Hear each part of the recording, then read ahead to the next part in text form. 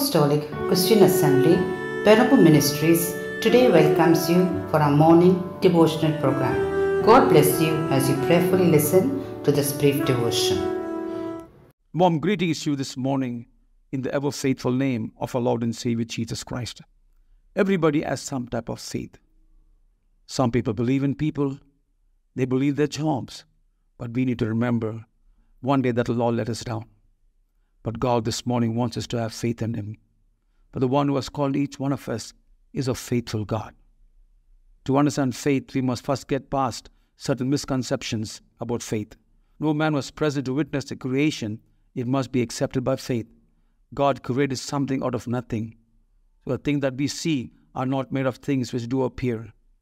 The book of Genesis explains the events of this creation, and that explanation should be accepted through faith. For our devotion this morning, let's read Hebrews chapter 11 and verse 6. But without faith it is impossible to please Him. For he that cometh to God must believe that He is, and that He is a rewarder of them that diligently seek Him. Now what is faith? Faith is the substance of things hoped for, the evidence of things not seen. Faith goes beyond what we can perceive with our physical senses, so it doesn't work on the rules of science. Faith allows us to believe that the invisible God can do what is physically impossible. So God this morning wants us to have faith in Him. Faith is very essential for a true child of God. We can read one phrase in the Bible.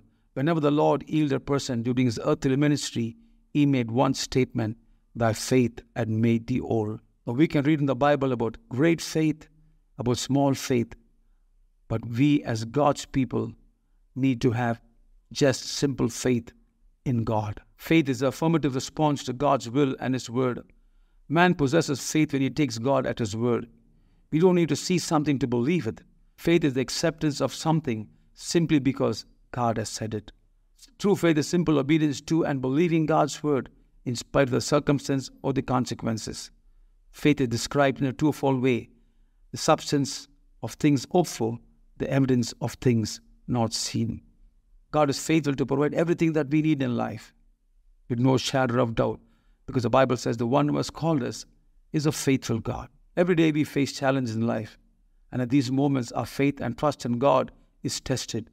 We become anxious about life, but we need to remember that fear and anxiety can rob us of our faith in God. The future may seem so uncertain right now, and worrying keeps occupying too much room in your mind, but we can trust in God unmindful of the situation or circumstance. Don't be discouraged this morning, but rather put your faith and trust in God. We see in the life of Abraham, the classic example of a man who had faith initially in God, but his faith wavered when he faced a difficult moment in his life. We read in the book of Genesis chapter 12, verses 1 to 3, the Lord told Abraham to leave his father's house, to go to a place that the Lord would tell him, and He also gave him wonderful promises that He would make him a great nation. In faith and obedience, Abraham left his father's house, knowing not where he was going. He just trusted in God. But a situation arose. In verse 10, the Bible says there was a famine in the land, and he became fearful. Faith gave way to fear. Abraham had kept his eyes on the Lord throughout his journey, but now his survival looks doubtful. But God viewed this as an opportunity for Abraham to trust Him. Instead of looking around him, Abraham should have remembered God's promises and relied on Him to keep His word. Many times the Lord is leading us through challenging situations. God expects us to look unto Him and believe Him. Our faith should never give way to fear, but rather we got to trust in God. Abraham reasoned that the only way to survive was to go down to Egypt, where there was food. He probably considered this trip to Egypt as only temporary, thinking he'd come back to Canaan when conditions improve. Even a temporary journey from God can have disastrous results. When we forget that God is both our provider and protector, and we take matters into our own hands, we end up in a whole lot of trouble. Abraham should deal with his fear by staying in Canaan and seeking God's protection and provision. The Lord would have been faithful to take care of him and fulfill all the promises that He had promised him. We often make the same mistake that Abraham had made.